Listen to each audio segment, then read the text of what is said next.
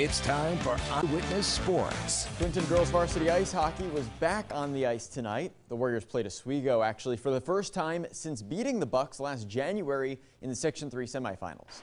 Clinton won its first game of the season with a 5-0 win on Tuesday, now looking to continue the early momentum. And midway through period one, after a big collision, Sadie Davignon takes the puck ahead, last second pass, and that one is scored at the last second centering try by Madison Derry.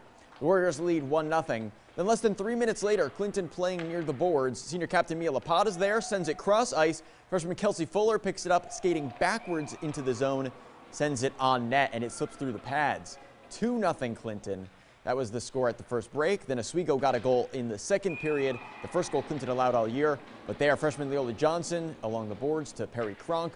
And then it's tipped in by Ariel Williamson right in front of the net. Bounces through. 3-0 Warriors. That was the game-winning goal. Fuller scored another in period 3 as Clinton wins the 10th game in a row going back to last season and is undefeated going back to last season over its past 16 games.